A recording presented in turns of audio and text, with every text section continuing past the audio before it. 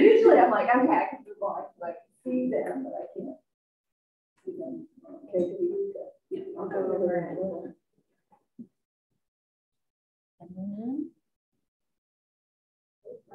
so is it ready? Yes. Okay, great. Well, let me introduce myself. I'm Melanie Goan, and I teach history at the University of Kentucky. I'm not originally from Kentucky. I grew up in Erie, Pennsylvania. California is so nice. So I came here, and the weather's much nicer. If you came from South Carolina, you had the opposite experience. But so I do Kentucky history. I study U.S. 20th century women's history, healthcare history. And my first book was on the frontier nursing service. And like I said, this is kind of going back to an old friend here to talk about Breckinridge and her work. And I'm a big fan of what she accomplished. So you'll probably see that. Let me start with a couple of questions. So just to gauge your knowledge of the FNS. How many people have seen the PBS show called The Midwife, which is set in a different time and place? Has anyone seen that show? It's set in the East End of London right after World War II. You've got nuns there and lay women riding bicycles to get to their patients. But some similarities, and in fact, the producers of that show have talked about creating an American version, which would be based on the frontier nursing service. So I love that show. I'm a big fan of it. I got to sit down with the producers a couple of years ago. I'm not sure what the status of that is, but I'm hoping something will come of it. Did any of you see the KET documentary that they, I think it was out maybe last fall, on the frontier nursing service? It's an hour-long piece. I encourage you to go and watch that because you're going to see a lot of video footage, photos. It'll make it come to life a little bit more. I have some photos, but I think you'll really enjoy after hearing and talking about the organization tonight to see that piece. How many people, you said you had a home birth with a midwife. How many people have used the services of a midwife? Anyone? Okay. You're a nurse? Mm-hmm. And your sister? Sister-in-law. Sister-in-law are nurses. Okay, but not obstetric. Okay. I had two aunts who birthed me. My mother's history. There was the doctor came 14 hours later. Okay. And he said, yeah, she's okay. Yeah. Routine birth. It's how it happened, right? At home. That's how I got this name. My aunts wanted daughters, they got sons, so they named me what they wanted for their daughter. Oh, yeah, that was a great pleasure for them, I'm sure. No one's from Wesley County, right? Okay. Sometimes when I have given this talk in the past, I'll have someone who was from, or even was delivered by an FNS nurse midwife, and so that's always fun for me to see too. So you all, this is a new topic. Okay, great. That's helpful for me to know. Mary Breckinridge would love the fact that midwifery has become part of the mainstream. I'd say over the last, 20 years or so. When my children were born, my oldest is 19, it was hard to find a midwife. But you can see here figures, the most recent, 2019, about 14% of US births are attended by a certified nurse midwife, who's a highly trained caregivers. But those numbers have been rising in recent years. Certain pockets of the United States too, you can see where midwifery is much more popular, and it has a lot more, a lot easier to find a midwife. But all states today, you can have licensed, certified nurse midwives, and that's a big change. And Breckinridge, she certainly had a very different situation when she began her work. And I wanted to show this. Can we get rid of that? Maybe? Yeah, we can do it. Maybe the escape. This is Breckinridge's certificate that the state of Kentucky gave her when she begins the Frontier Nursing Service, 1925. they didn't have any paperwork for her. They're like, okay, what do we do? We got to cross some stuff out. She, you know, that she got certificate #1 as a midwife licensed here in Kentucky. And they had to they changed it from a degree to a certificate of obstetrics, from the state of to England, because that's where she had to go get her training, could not get midwifery training here in the United States. My favorite part, though, you see here where, I think it's a circle, they had to cross out the him to put her in there. So they took this from their physician's certificate licensing and tried to make do the best they could with it. But she was going to be practicing midwifery. That's how new this was in the United States. It was just not heard of. It wasn't something that existed. Now, since the dawn of time, people had caregivers in birth. It was like your aunts, you know, maybe women that had given birth themselves. They had learned informally how to deliver babies. Every community had, often they were called a granny woman, that would come in and give birth, and women would sort of crowd into the birthing room to help the new mother. So, you know, this had always gone on. But in the United States, at the turn of the 20th century, midwifery became something that was looked down on. It was seen as backwards. It was seen as dangerous. And the standard of care had been rapidly shifting toward physicians attending birth, and births happening more and more in the hospital instead of home. That was the trend that we were seeing in the United States through the teens and 20s. And so what Breckinridge was proposing really was a paradigm shift to think about women midwives continuing to deliver babies, but not lay midwives, not someone who had learned it formally, but someone who had the training they needed to really do it as she saw right. And so combining nursing training with midwifery training was her plan, and it was revolutionary for the time. Now, the Military Nursing Service is really fun to study because it is really colorful and dramatic as a topic. You got women on horses, women that are doing things that weren't expected of women at the time. Even the way they dressed, they had these kind of masculine military uniforms that they wore. So this was exciting. Talking about angels on horseback, Breckinridge was really able to make this a colorful story that Americans become eager to follow and hear about these nurses. They learned their nicknames, they learned the names of their horses, and they followed their story. The other thing that FNS does is it capitalizes on an area that a lot of Americans were intrigued by at the turn of the century. In the 1920s, America was becoming this modern place, and Appalachia seemed like a throwback to a previous time, a lot of nostalgia about how people lived in this area of the country. You know, you have pictures like this,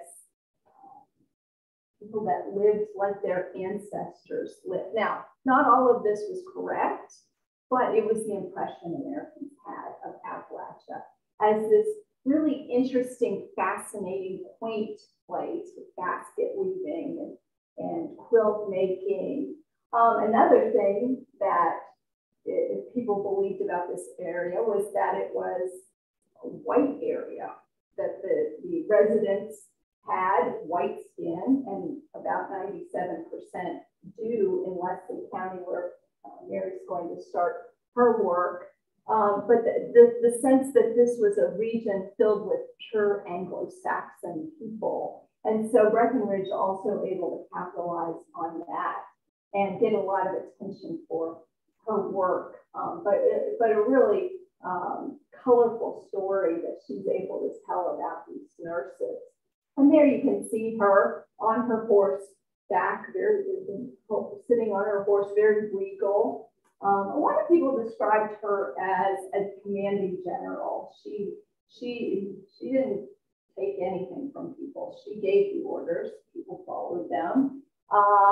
So she's part this tender caregiver, a woman caring for mothers and babies, but she's also got that sort of military presence about her that's really fascinating to me.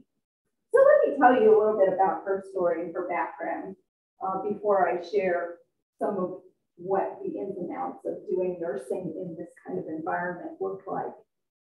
You can see here, she was, as a young woman, like so many other women at the time, committed to becoming a wife and mother. That's what society said you should be. That's what she figured that she was going to do with her life. She planned to get married and have a house full of children. And her parents especially were focused on her marrying the right man, and probably a politician or a man who was very influential and as his helpmate, helping build his career. Now, Mary, for the most part, buys into that. I should be a wife, I should be a mother. But there was some little part of her that always sought adventure. She wanted to go out there and see the world. She was educated in Europe because she comes from a very well-known family. How many people have heard the Breckinridge name before? Does that name? Maybe you've heard of some of her male relatives. Her grandfather had been vice president of the United States right at the beginning, right before the Civil War. He's the highest ranking the highest ranking U.S. politician to join the Confederacy. So she has Southern roots, Confederate roots that she's very committed to. But her father was a congressman. He was a diplomat. That's why she grew up overseas. She had male relatives that were involved in education reform, religious leaders. The Breckinridge name seemed to fill the minds of the people, someone said. So she comes from this political dynasty. So there's one part of her, I think, she's grown up hearing what Breckinridges should do. They should be leaders. They should be out there in front of people, improving the world around them. But that was hard as a young woman. How do you combine that Breckinridge name with the need to be a wife and mother? The two things at the time just don't go together. There's also a little part of her that was always, like I said, a little adventurous. She loved to go out with her male relatives and go hunting. And she dreamed of climbing mountains. But she decided, okay, came a time, a crossroads in her life. She had to commit to one or the other. A life of adventure, a life of a family. She chooses the conventional route. She gets married and dreams of having children. Now, that was plan A. Plan A is not going to work out for Mary Breckinridge, and it's not going to work out twice. The first time, this time she got married, her husband, a year into the marriage, died. Appendicitis. Very suddenly. It was tragic. She was left a widow at the age of 24. So now what's she going to do? Well, at that point, she decided, hey, I think I'll go to nursing school.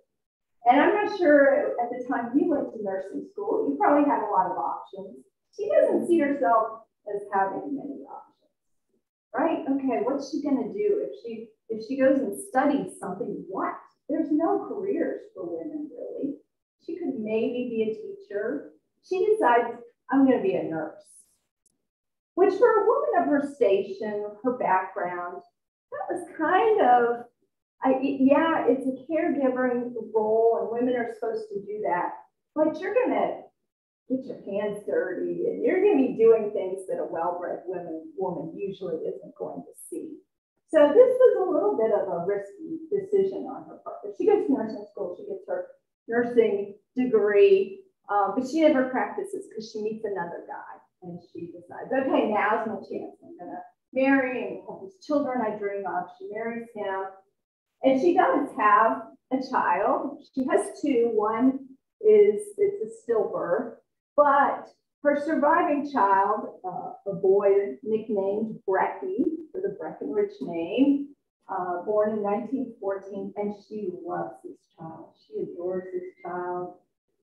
She weighs and measures him constantly. She reads all the child rearing literature to know exactly what to feed him.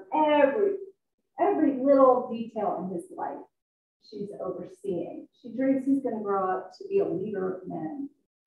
But just a couple of days after his 4th birthday, he gets ill. His digestion is upset. She's wondering what could be causing this.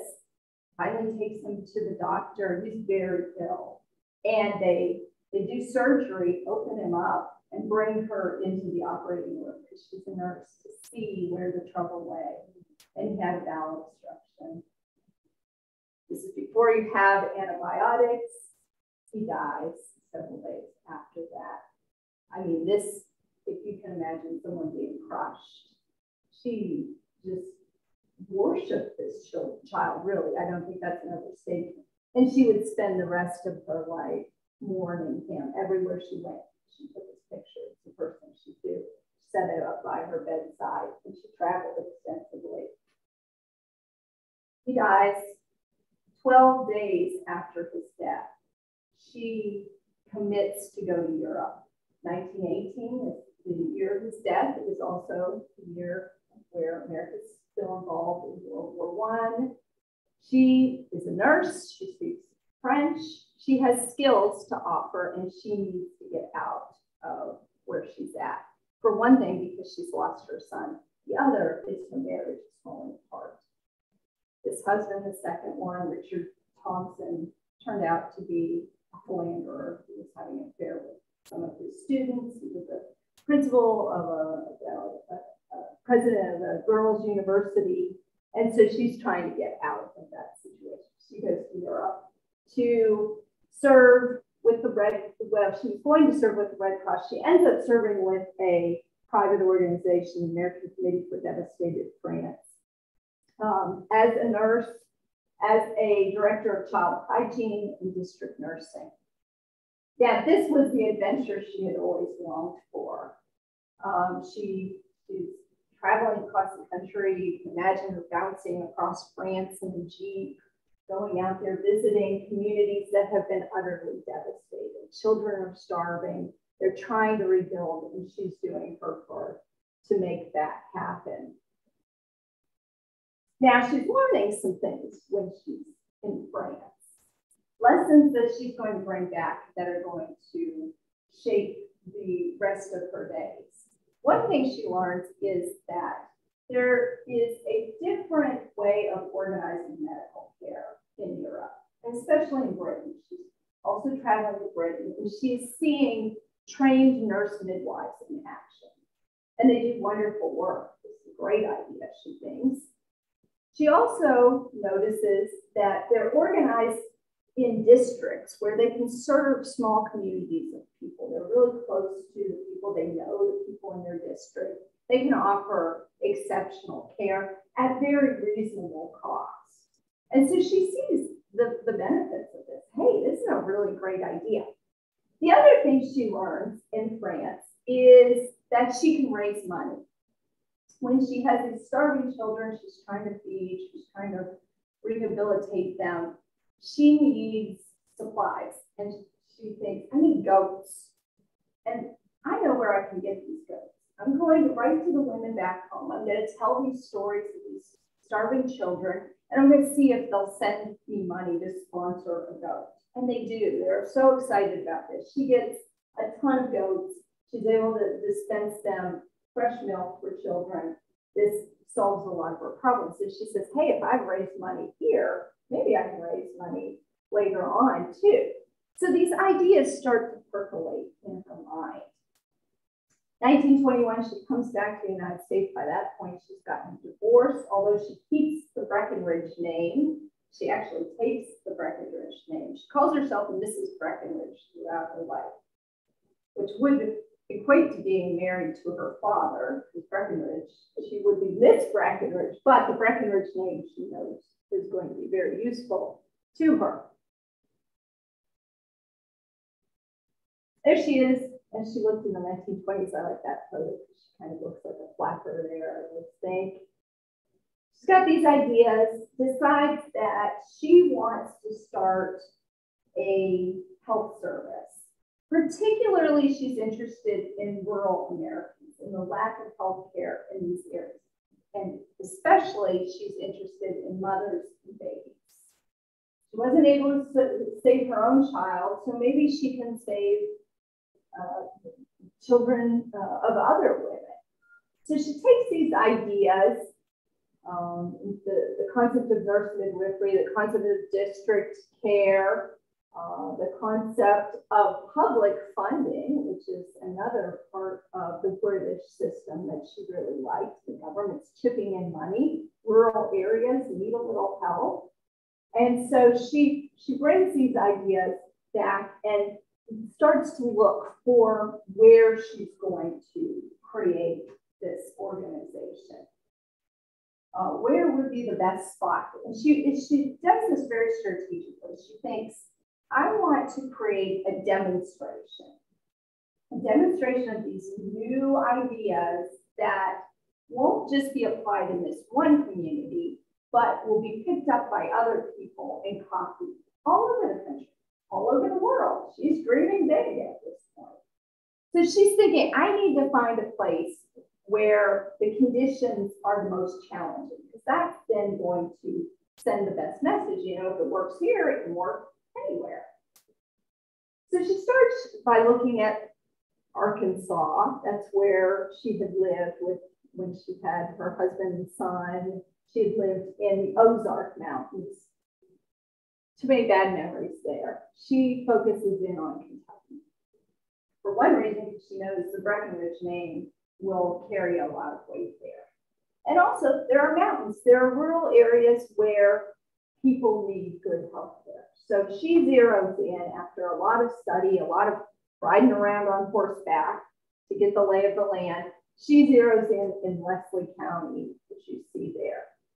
1925, she creates her organization, kicks it off in Frankfurt with a big rally, calls it the Kentucky Committee for Mothers and Babies. That was the Frontier Nursing Services original name. So you see there the very focused interest in mothers and babies. And there you can see what this is going to look like in action. So you've got women, trained nurse midwives. She can't find them in the United States, no schools here. So she goes to Britain, she goes to Scotland, she goes to New Zealand. She's getting women who are trained in this role from all over the world to come to Eastern Kentucky. Start with a couple nurses, it's going to grow quite quickly. And they're doing mostly home care. First, they don't even have a hospital. They don't even have nursing centers at first. But you have these nurses going out on horseback to meet the people, to start to build a relationship, to start to deliver the first babies in home, as you see here. Now this baby, this is actually a checkup, a well child visit, we would call it today. But you got to remember, this is an era when that kind of care isn't happening. Now, you said you had home births.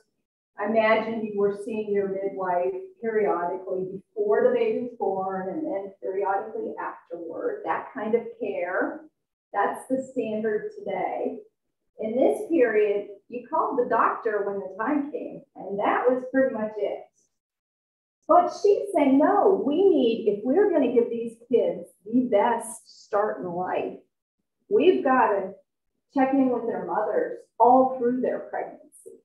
Every 2 weeks up to the 7th month, I think it was, and then every week thereafter. That's probably more than you had. They're checking urine, they're checking blood pressure to determine if there's any problems developing. The goal is to have a normal pregnancy, and the nurse midwife then will come when the time comes. And then after, she's going to show up every day for a while, then every week, until this kid is age 5, the nurse tracking them, making sure they're gaining weight. And you got to imagine here, to do a home birth, home delivery, and this picture is actually from the 1930s.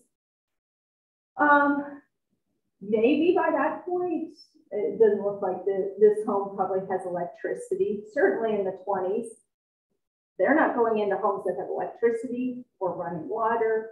There's not a telephone to call if you have problems. You have to bring all your own equipment with you. Have your saddlebags. The nurses always had 2 saddlebags. They were packed at all times, ready to go. One would be for normal, just checkups, wellness visits. The other, if you were going to be overseeing a delivery. So what are some of the things you'd have to bring with you? Well, like a rubber sheet to lay on the bed. Basins. You may not even be able to find bowls in this household. A little stove with sterno so you can heat the water, to sterilize equipment. You bring clamps to clamp the cord. Drugs that you might need in case things go wrong. A little scale there. You can see that you hang the baby up there to see how much they weigh. All this equipment, you're bringing it with you into that home to do these visits. So it's a lot of exertion. These nurses are strong and tough, and the midwifery saddlebag weighed 48 pounds. You're carrying it maybe the rest of the way up the mountain to get to the house. And just to get to the house, all the nurses, a rite of passage was your first calls that you made. And like I said, these are women that are coming from across the globe. They're not familiar with Eastern Kentucky. Someone told them, hey, you can go there and ride around on a horse and give care that way. And they're like, oh, I like horses, sign me up. So they kind of feel like they've been dropped in this area. And a lot of them didn't know what they were getting themselves into. So your first night call, imagine it's pitch black. You don't know where you're going. You don't have GPS. Your phone is not telling you where you're going. You're on horseback. You may be fording across the river. You may be crossing some little rickety footbridge across the creek. You're hoping that the horse knows where he is going, picking its way up the mountain to get to this mother in labor. And of course, you know, time's a ticking. You don't want to get lost on the way there. So this is really terrifying. I can imagine, and when we were saying this, I don't know if I would have signed on for this. I don't think I'm that kind of risk taker. But these nurses delivering really high quality care. 2 nurses stationed in each outpost centers as they start to appear, spread out across the territory to make it so the nurses could, in about an hour's time, an hour horseback ride, get to anyone living on their district. You can see here, in the late 20s, the FNS built a hospital, a very small hospital. It had 12 beds, but in case complications arose, there was a resident physician there for the skilled, specialized care in case that situation arose. Because the closest place to Hyden, Kentucky, is the base of operation for the Frontier Nursing Service. One reason Breckinridge picked it was way off the beaten path. It took 25 miles on horseback to get to a rail station, to get to Hazard where there was trained medical care. So this was bringing the doctor much closer to people. Before 1928, those first 3 years, the FNS is taking people to Hazard, and it's very strenuous. So the hospital, Mary also built her home in Leslie County. Wendover was the name, and you can go visit now. It's been turned into a bed and breakfast The Frontier Nursing Service has moved its operations recently out of Leslie County and moved it to Versailles, right outside of Lexington. But Wendover, you can still go and they make a wonderful, very, very good food if you stay there. But her nurses and the exertion that this takes, and they're doing normal district work, plus then maybe they have several midwifery calls in the week. And once the nurse got there on site, they stayed until that baby was born. It could be a day, it could be 36 hours, it could be 48 hours. They were going to stay until the baby came. But they're doing other work too. They're also doing a lot of preventative care in other ways, giving vaccines, teaching people about sanitation, how to screen their windows to keep flies from coming in, and then emergency care. So maybe someone is bitten by a snake, or is a danger to the nurses, it's a danger to anyone. And so they have their anti-venom drugs that they're ready to deliver. They are treating if someone is a gunshot wound. They're treating that if they're crushed by a log in a logging accident or a mining accident, whatever it is, the nurses, they're ready to deliver emergency care. Now, I said they had all this equipment in their saddlebags. They also have one other really important thing. They called it their medical routine. And as a nurse, I know there's certain limits to what you can do. Prescribe, limits on your prescription hours, certain drugs you can't administer.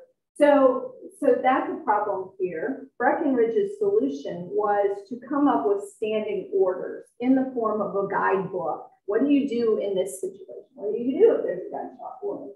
Well, a nurse is probably not ideally the best person to treat that, but they're better than Joe over here. And so they have to be ready to act. And that medical routine, written by doctors, some of them in Lexington, across the state of Kentucky, supporters of the FNS, they wrote down exactly what you do in every situation, what drug you give, what. They were practicing medicine. Now, Breckinridge says, we don't like to say that because doctors might get a little upset by that. They kind of kept it quiet, but that's what they're doing. I mean, they're even practicing veterinary medicine when someone brings their cow and says, can you help fix my cow? They're doing whatever they can. But their medical routine was legally what was going to hopefully protect them from charges that they were overstepping their bounds as nurses. No matter the weather, if the father came for the nurse, she was going to go with him. No matter if it was storming, if there was flood, you built a boat. You did whatever it took to get there. Here, a gunshot victim. You know how you make a stretcher when you don't have one? You have two guys take their coats off. You find some poles. You run the poles through the arms of the coats, and you're able to make a makeshift stretcher. And then you start in teams. You carry the person down the mountain. And this person goes for 15 minutes, and then you switch and bring them a couple miles that way. So you may do. Funding, big important issue. How do you pay for this? Well, Breckinridge at first thought, this is a great idea. Everyone's going to support this, right? The federal government's going to step up. They pay for education. Of course, they're going to want to pay for health care. Well, didn't work out that way. She didn't get foundation support. She got a little, but they don't write her a blank check either. So she has to go and work her magic and use her connections that Breckinridge made. So she goes out and hits the pavement telling the story. She goes from northern city to northern city, finding the most influential people in each city. What are the names? Who's the person who knows everyone and has their finger involved in every project? I want them on board. And they're going to host me and let me tell the story. And that's what she did. And the money starts to pour in very quickly. Within just a couple of years, she's raising over $100,000 a year. And in 1926, 1927, $100,000 is a lot of money. Names like the Ford family, they're writing a check every year. They love the Clinton nursing service and what it stands for. They're sending Jeeps when Jeeps start to replace the horses, and they're naming them after Ford family members. Henrietta was one of their Jeeps named for Henry Ford. Kellogg's, all these names, big name people sending checks. So funding, that is largely Breckinridge's piece, and it's exhausting. The number of miles she puts on her horses, on her body is incredible. So the FNS Breckinridge looks for stories that she can tell over and over, stories that she can get a lot of mileage out of. And so I'll tell you, here's one of these stories. The first nurse to die in service, a woman named Nancy O'Driscoll. She was from Ireland.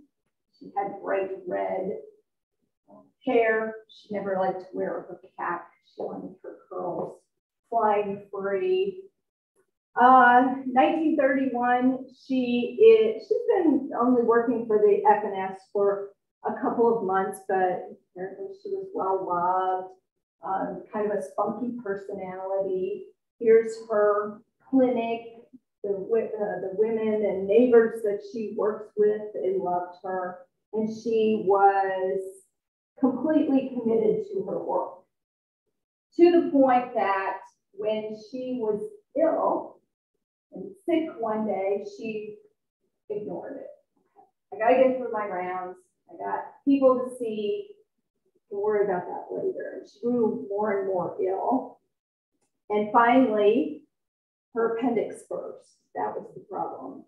And by that point, it was too late. Her colleagues rallied around her. They gave her everything that modern medicine at the time could throw at this. Couldn't save her, and she dies.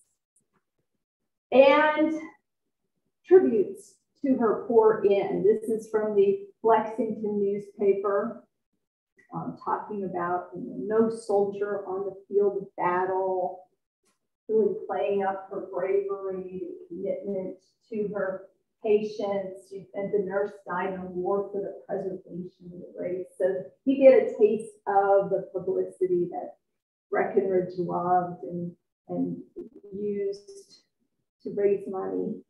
There's her tombstone. She's buried in Lexington.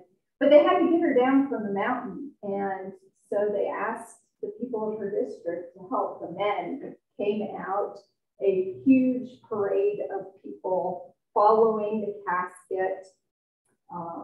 Her horse with the stirrups turned backward to show the riderless horse. This very solemn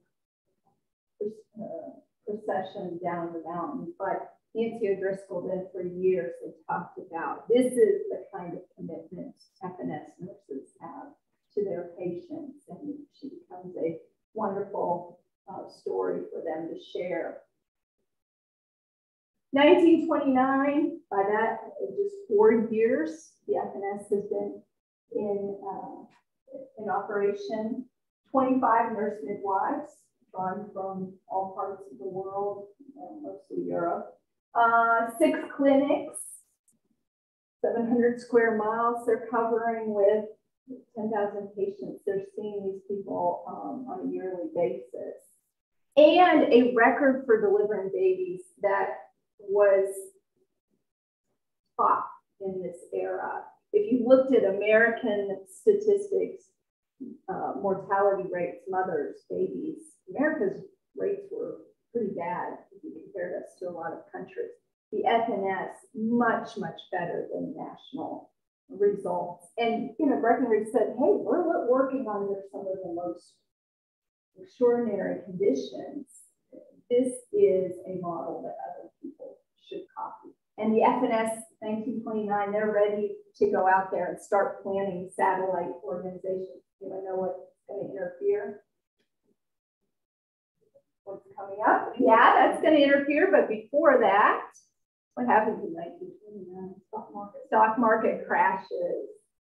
Yeah, the Great Depression begins. All these people that have been writing her checks, they're like, oh, okay, you know, I'll still help, but I'm not going to give as much as I once did. I got other things I got to do.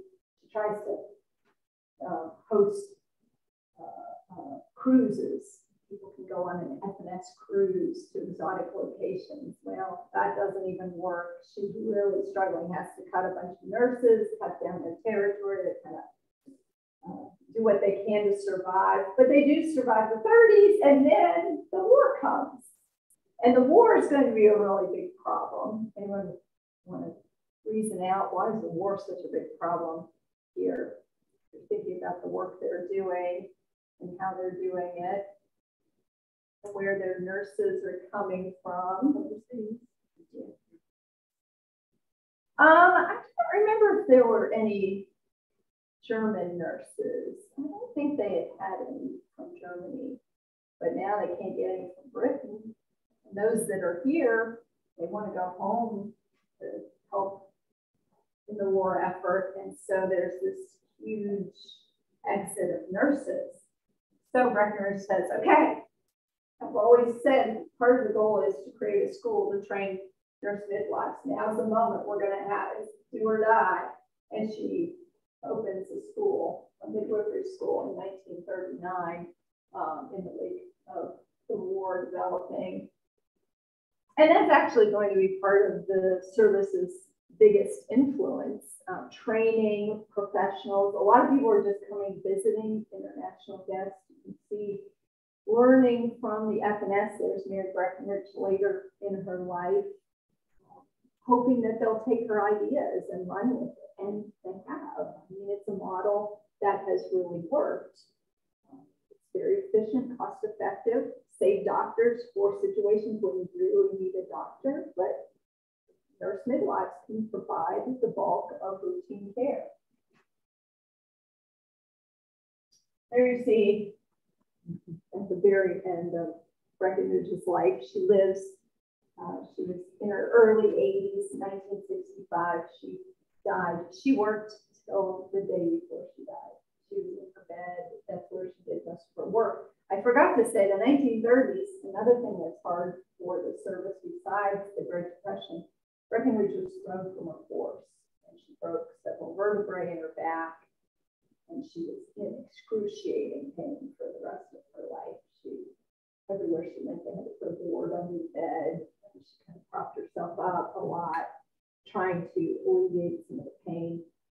But she didn't let it stop her. That's why I'm so impressed with her.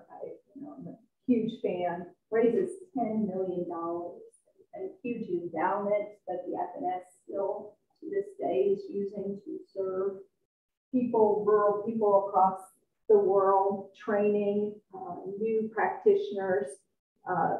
By the time she dies, 58,000 patients, 14,500 babies, and continuing that record for very low mortality rates. So much safer for women than the average woman across the country. And then Frontier Nursing University, you see there, their symbol. That's really how the Frontier Nursing Service today continues its legacy. And they're training certified nurse midwives, they're training family nurse practitioners, all of these, I kind of call it a tiered healthcare system, these middle tiers where you don't quite need a doctor's care.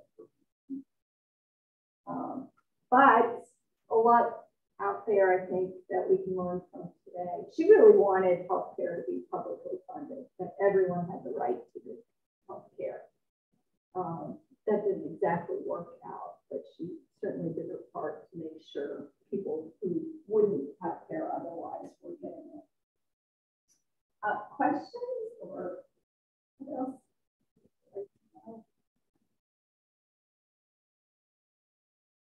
not really a question, but over the last several years, I personally prefer a nurse practitioner over a physician. Yeah. A nurse practitioner will sit down and look at you and listen to you and ask pertinent questions and listen to your answers. I mean, And take more time. that's just a personal thing. Well, you'll have to see the nurse practitioner. Fine, sign me up. Yeah, right. Yeah. Sounds good to me. Mm-hmm.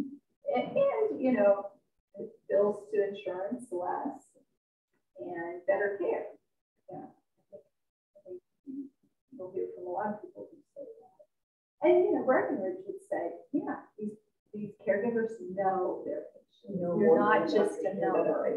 This is your neighbor. This is your friend. This is someone you know. Because I worked 10 years at the nursing home. And I know that the nurse aides, when you handle the patients, they were there with the patients. Well, we call them residents and then our partners. But they knew that person, and they could tell when there was a change in their health. And where the doctors weren't there and couldn't see it, and even the RNs could not see it because they worked directly with the patients. Yeah. So, you know when something's different from right, day to day. Yeah. And when you see them every day and you work with them every day, I know we had one patient out there that sometimes she was just as sweet as she could be, but there were times when she was kind of snippy. And I said, this is not like her at all. And they discovered she was having little small tics. Yeah. Because it was, messing her brain up. And her daughter was there too. Her daughter was mentally challenged. And she came in because of her daughter. And, but she said, well, I'm going to die before she is, so I want you to be sure to take care of her. But it didn't work out that way because she was having this. And you have so many. But the personality changed. Yes. Yeah. To someone else. And then she had that big one. Yeah. But you see the difference in the people. I'm curious. So even with licensing, what it is, so if you work with a certified nurse midwife, so they're licensed through the state, they are required to have a huge amount of training and attend a huge amount of births. But I still feel like there is this public perception that if you work with a midwife and if you have home-based care, regardless of the licensure and experience and everything, then this is kind of backwards and subpar. Yeah, or at least, it's versus. What do you think? Why is that still like that? And what can be done about it? Yeah, well, part of it, doctors for a very long time, protecting their turf, really tried to do everything possible to discredit midwives. And so you have that long-standing legacy of lay midwives, grannies, which became a real derisive term, trying to encourage people to seek out better care, right? And what woman wouldn't want the best care? And so there's this sense that the more highly trained you are, then you're going to deliver some level of care that a nurse midwife cannot do. And, there's been a lot of lobbying and work on the part of physicians to make it very hard for nurse midwives to practice, standalone birth centers and where you can deliver and who has admitting privileges. And so we still see today a certain bit of activity to try and keep nurses. Yeah, not all physicians. There have been physicians who would say, I love having a nurse midwife as part of my practice and as a partner. But there's still some degree of competition there. And so what you do see is often nurse midwives, when they're practicing, it's in rural areas where it's becoming harder and harder to find an OB. some of those problems are the same for nurse midwives. The what's the word? Malpractice insurance. You're delivering babies. Expensive because there's a big risk there. And so you have that also. But I think, you know, the carryover where for so long midwives were not seen as the skilled practitioners that she's talking about here. They're seen as someone who just, you know, like, okay, there's no one around, who's going to deliver the baby? And, you know, they kind of start working that way. And Breckinridge, to a certain extent, really discredits granny midwives. She goes out there and studies the situation before she starts and takes really careful notes. And she interviews all these women who've been working as midwives. And she, to a certain extent, I think is twisting their words. She wants to be able to show how terrible things are before she comes in from the rescue. Well, she took down all these notes, and she was a big fan of numbers, improving data with data, her success. She never published the numbers of how many, for instance, deaths, you know, what was the mortality rate before her nurses started practicing. It's like that information disappeared. And I think, you know, probably they were more successful than she wanted to admit, and she needed to be able to show, hey, my ideas are great ideas, and this should be the standard of care. Where did she get her strength, her stamina to get out there and face the world? And, you know, I don't know. I wonder that too. I mean, I think it's really inspiring and encouraging. Almost like an Amelia Earhart and then Eleanor Roosevelt. Yeah. And she wasn't that young either, was she? Because, well, she doesn't start this work till she's in her 40s. So, yeah. I could imagine riding horseback. I used to, but not anymore. Yeah. When she fell off, she couldn't make rounds like she had. And that's when she's 50 or so.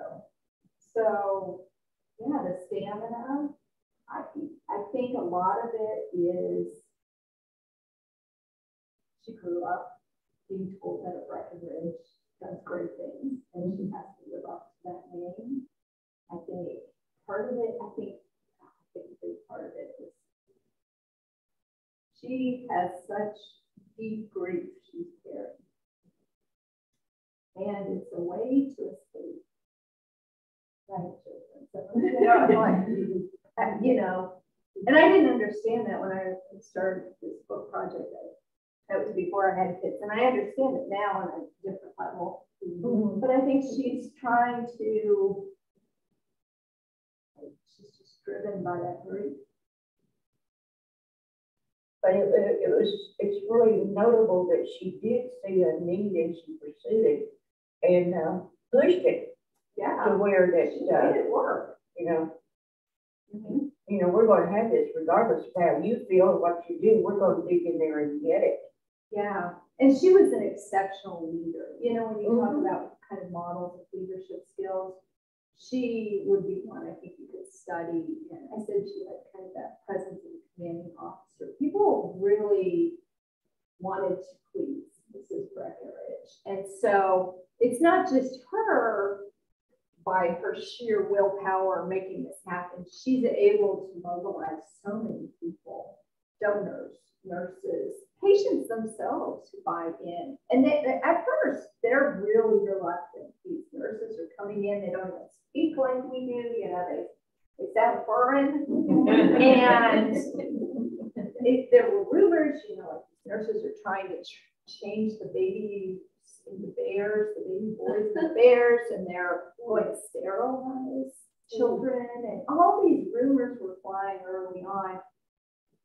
But about 5 years in, she's won them over too. And there's a deep and abiding affection for Mrs. Breckinridge and the Frontier Nursing Service in Leslie County today. And that's why they're so upset that the FNS has pulled out and gone to for sales. And there was a bunch of it was in the newspaper, a big kerfluffle the last couple of years. They even took this stained glass window that Breckinridge had put in the chapel there in Leslie County. It was like a 17th century stained glass window. They moved it for sale. Is there anything at all in what you have picked up to write the book and everything that how her parents felt for her? Yeah, well, so by the time she started the FNS, her mother has died. Her father came to live with her in Leslie County for about a year. He died then. Her parents, though, didn't want her to get an education. They thought she should get married. And she had a cousin who was very well educated for a young woman and really started the social work profession. So is from Breckinridge. And so Mary's coming after her, and she's like, "Yeah, I want to do that too." And her parents are like, "No, you're not gonna do. No, that's unseemly. That doesn't make you a lady." Right. But I think, and her mother, I guess, was more the one that said, "No, she needs to follow the domestic path." Her father then, either because, she tried twice. I mean, what's she going to do now? But he was supportive of her work toward the end of his life. Well, if I'm not mistaken, her mother had a stipulation of inheritance that she could not inherit, but she was going to use it for her service. Yeah. And finally, she relented. Well, yeah, and she's dead by that. Well, I mean, did she elect before she died? That's a good question. I don't think there was any stipulation in the will, was there? Was there? Yes. Okay. And the consequence was that Mary then stopped drawing salary. Yeah. She personally. Yeah, that's right. I should have said that. And then her mother, her mother wouldn't let her have her money. Finally, toward the end of life, she did it. Mm-hmm. Very one, but good Lord. Yeah. And Mary didn't get along with her sister. The women in her family were very hard on her. Yeah. And as far as her drive, it's interesting. This Clotter, as I'm treating it, says the same thing. She went up to what was she thinking? I always thought that her relationship with the cloistered, she had a spiritual guide, she said. And they the anchorists, and they corresponded weekly. You ever read any of that correspondence? Yeah. It's just so beautiful. At least that's what I, certainly first and foremost the kids. Mm-hmm. And but you're right, to get through that pain of every day. Honestly, she has this nun praying for her. Mm-hmm.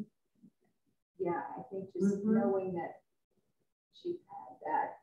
Well, she says several times that whenever I wanted to abandon it, when it became too much, my mind would return to the anchoress and her always saying, "You're doing God's work, you're doing God's work. He's never going to let you, You will, yeah.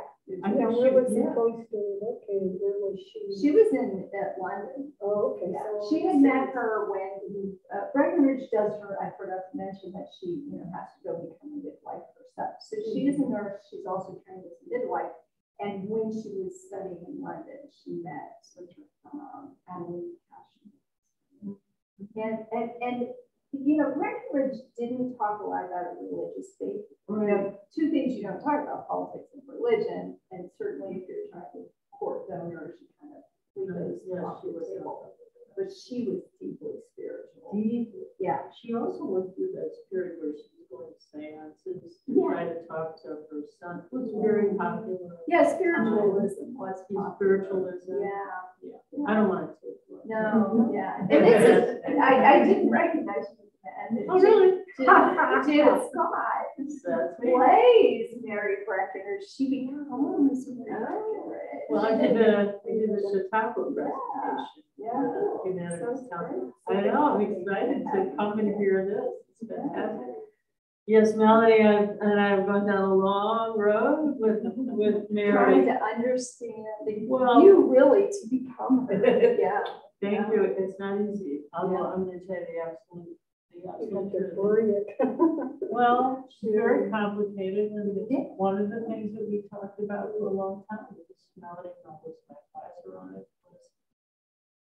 Her privacy makes it very difficult to imagine her, but I feel very, I just feel very convicted. I feel very convicted. One of the things I do is I do go and serve as a standardized patient at Mercedes. Oh, so I do. Oh, really? Yes, ma'am. I do birthing simulation, and I said, "What? That is unseemly. Did you see your grandmother have a baby?" Right? And but otherwise, the faculty were doing them, and they said, "Oh no, please, this is better." And then, of course, they know that I play her. Yeah. And so the nurses, it's just not. And now, of course, they have an international body. These women are extraordinary. It's thrilling to me. And then to feel that I'm part of doing her work. Yeah, that is really cool. Yeah, it's a great thing. What do you think about the window? That's a big mess, isn't it? Well, what I really think about the window, and I have been also asked about it. I think that, the bottom line is that it did belong to the university. It was part of the university project. And Mary built the chapel there.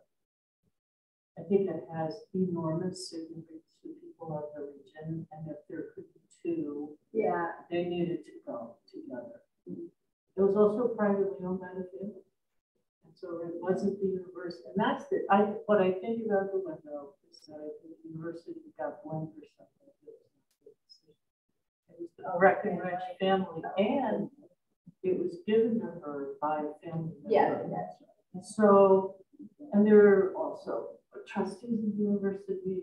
So I think it was a very painful decision all the way around, except for the Breckinridge family wanted their one there.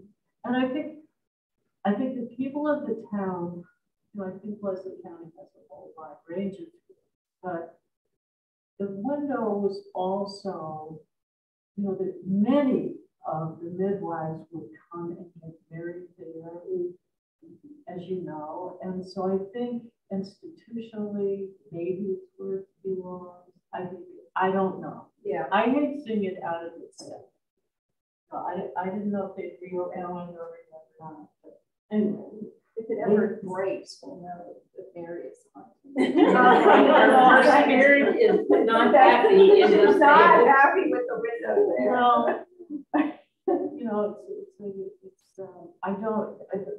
I'm sorry because I'm thinking out loud. So, but obviously, I don't have a specific opinion about the window.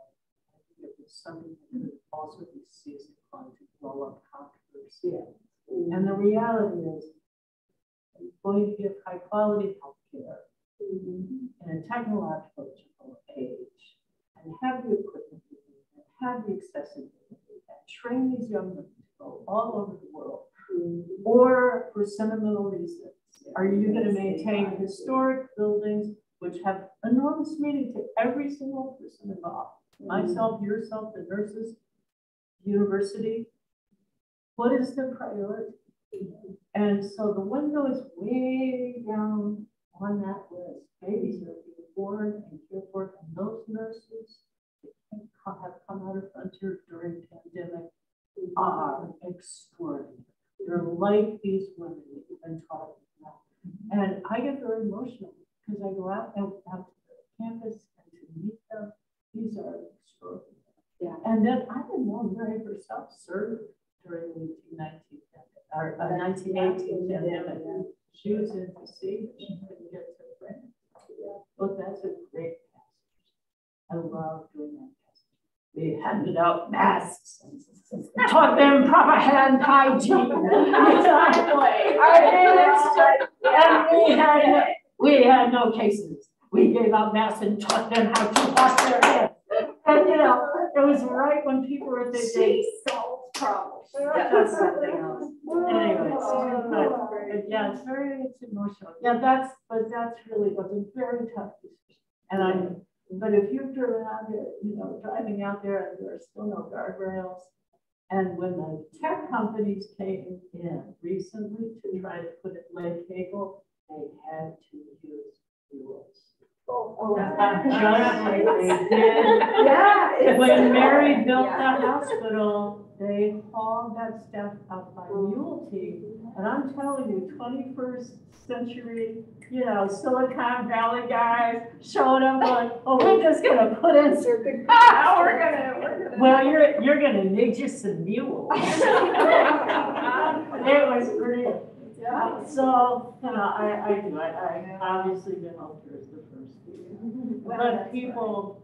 But I'm kind of nostalgic. Well, goodness, the people are too. Yeah. I mean, I'm going to tell one more story. Yeah. Christmas at Wonderwood, because they hadn't come one time to Christmas. And Melanie could not, there's no way to paint a picture of what Mary means in that movie. Yeah. Because these are people who no one, they had no one to care for them. This woman came, she helped them, she never left. Yeah. And when I play out there, I do uniform and I do after it's the same image. We intermarried in the way back.